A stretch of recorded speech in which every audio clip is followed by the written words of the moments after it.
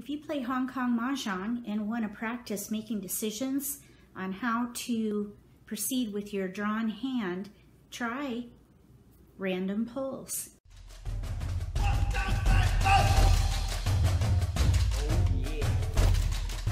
If you're new to Mahjong, or if you already know how to play and want to build your skills, consider subscribing and click the bell so you get notification for when I post new videos. That way you won't miss anything. Let's get to the random pulls.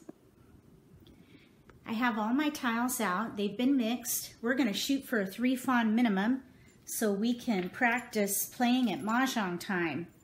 They do have tables where there's a 0-point minimum, but I want to play at 8-point minimum tables. So I am going to train myself to look for 3 fawn in my drawn hand.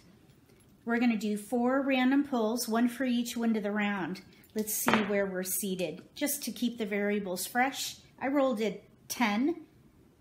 10 is south. So we're going to say that we're in south seat. I'll just put up a 2 to mark that seat. So we're south seat, it's east round. Since we're non-dealer, I am going to take 13 tiles. Let's see what we can do here. We have a 2 flower. That's our seat flower. So we need to come up with 2 fawn in order to qualify. Let's get our replacements. We have a significant number of dots.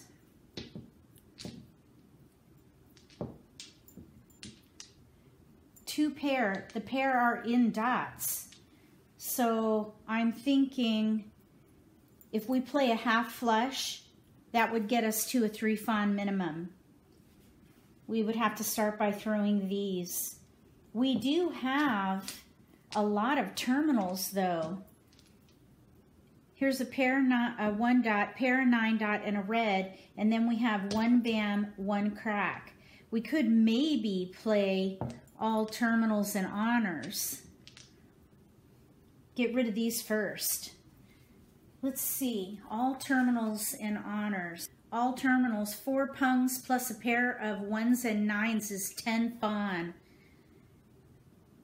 Pung, pung, we need to pair these up. That's a possibility though. I'd keep it in mind. If you would do something different, write it in the comment section. Random pull 1 and what you would do differently. So let's play for south round.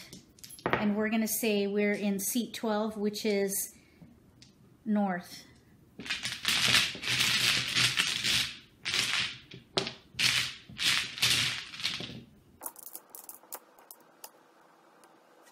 We have a 2 flower. Let's get a replacement. Red dragon. Here's a green, a north. We have an equal number of dots and cracks. I would start by discarding the 1 bam and the 3 bam. Whichever one I start drawing first, I would go for that suit. If I start drawing dots, I'd get rid of the cracks. If I start drawing cracks, I'd get rid of the dots. We do have chow potential in both suits. You'd think, well, why not go for all chow? All chow is 1 fawn. We wouldn't be able to win with a 3 fawn minimum. A half flush would be the simplest way to get there, but we have 6 discards. This could be a defense hand. Play defense, try not to throw the winning tile, and hope for a better start for the next hand. Let me know if you would do something different here. Got to meet that 3 fawn minimum. Let's go for west round. We are going to be seat 9, which is east.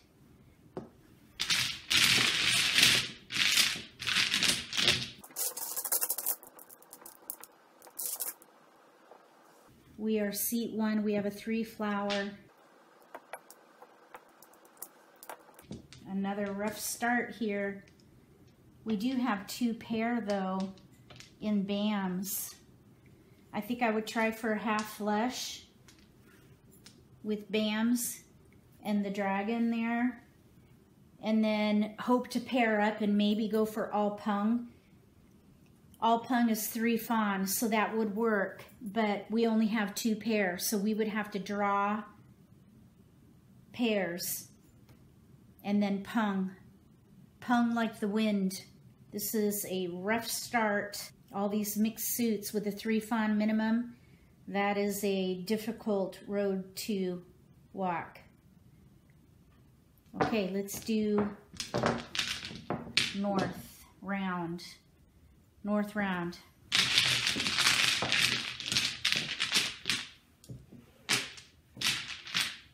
Let's see what seat we're in.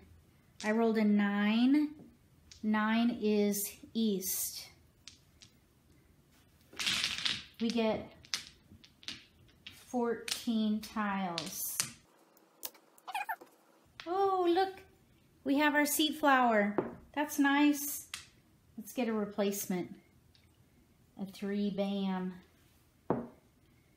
We have a couple dragons, an east and a west. Singles. That's not too helpful, but we do have 5 cracks here.